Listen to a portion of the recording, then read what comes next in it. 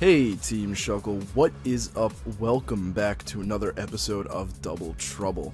As I've been mentioning, we are going to continue on with these VGC battles that are post, simply because they're from the stream, they are good battles, and I wanted to showcase them.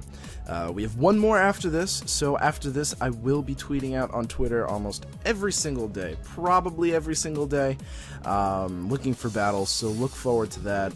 If you do want to have a battle with me, I will most likely be tweeting out somewhere between 2 p.m. and 4 p.m. Eastern Standard Time, so look out for that. If you guys want to get a battle in, I will be doing that hopefully every day. I'll give maybe about like 20 minutes for a response, and then I'll move on and just do Wi-Fi. I do that because, you know, I can't spend all day waiting for someone to respond, but hopefully someone will respond eventually. So, getting into the battle. I brought the Charizard team again. I liked it. I'm going to hit play. We're going to get going. Started off with Charizard and Scrafty. I like that combo. It works out really well for me. And my opponent will be starting out with Gallade and Clawitzer. Now, when I saw his team being very, very Trick Room. And while my team is Trick Room as well, I like to...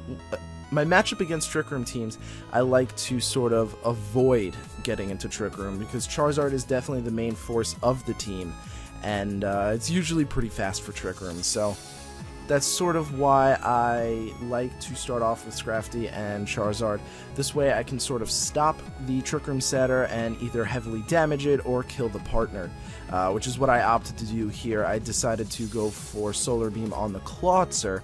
I figured it would stay in. I really didn't see any reason for it not to stay in, because probably, you know, my more important thing would be to get the Gallade. Now, he has Steadfast, which I found sort of interesting, you know. I don't think I ever got an answer, but his team looks very, very like a Trick Room team, and I was curious why he was using Steadfast, because it doesn't give you any distinct bonuses against Fake Out, you know, if you are truly using Trick Room.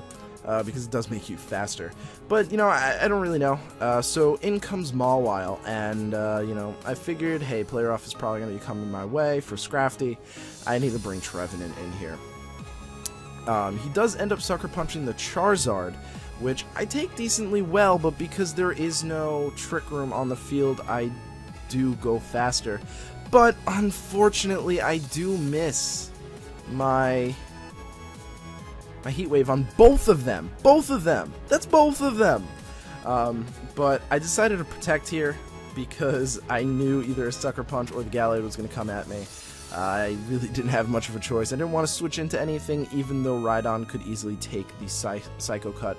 I think he actually Sucker Punched the Trevenant because it failed. It didn't say I protected myself.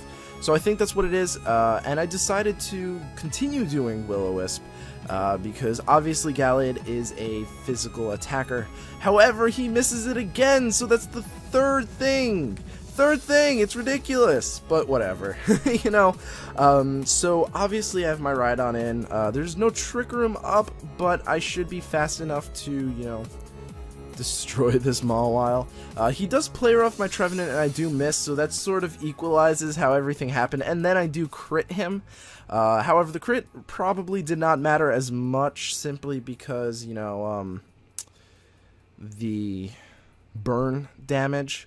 So, yeah, whatever. So I go for Trick Room. You know, I think I did that because I wanted to be able to, because I didn't expect to kill the Mawile. I wanted to outspeed it next turn. But what happens here is I decide to end up protecting with my Rhydon, because that Trick Room will put me in a bad position against this Amoonguss, and I really, really need to get rid of this Amoonguss before I can really do anything.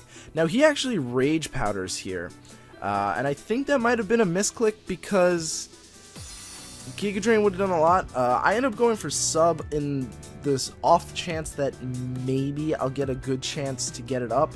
I wasn't entirely sure if he would go for Rage Powder, but I just wanted to play it safe, you know, really just in case. And with the Sub up, Rhydon's a really tough Pokemon to beat. Plus, it seems like I was faster than this Amoonguss anyway in Trick Room, so the Sub would have definitely been very useful here. The Rage Powder really didn't help him at all. So he does end up going for Giga Drain on the Rhydon, and behind the sub, I am going to be able to take this, which is very good, which is why I basically went for it. I also went for it because of Spore, and that's really about it. I finally get that Will-O-Wisp onto the Gallade. I'm not really worried about it at all. Hornleech actually does a good amount of damage, and I'm very happy with that damage. But it turns out he does have Citrus Berry, so he won't go down to Burn, and I was like, oh, we were so close. But he goes for Psycho Cut, and it eventually really doesn't do very much because of that Burn, and you know, at this point the Gallade's sort of useless. My Rhydon, while I'm not behind sub, will go against the Amoonguss to do Drill Run, and luckily enough, I do actually get Paralysis. Now, it didn't really end up mattering because he didn't go for Spore, but that was the one sort of hex that I actually really appreciated, because being paralyzed and Trick Room means I'm going to be probably the fastest thing in the game, and all that jazz. So I was actually pretty happy about that, and I was actually really hoping Trick Room would end at soon, hopefully, you know, before my, or when my Rhydon goes down, and it does. This way I can bring in my Charizard, who, while only has 11 HP, will outspeed this Amoonguss, and will be able to take it out with Heat Wave. So that was my plan, and it did work, which is fantastic, because I am able to take out this Amoonguss. There was a bit of hacks that match, on both sides, really. But, you know, I think we both played through it, and we both were able to handle it, and he played really well. I'm really curious as to why he has Steadfast on a Gallade. It was most likely a Trick Room team from what I saw. You know, he had 2 potential setters. His team was really slow. It just screamed Trick Room to me.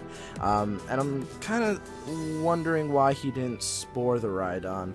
I don't know if he expected Effect Spore to proc or what, or me to go for another substitute. I can't say for certain, but hey, that's what happened. So thank you guys so much for watching. I really do appreciate it, and we will be getting back to live battles soon. Thank you very much, and hope to see you guys in the next video. Peace.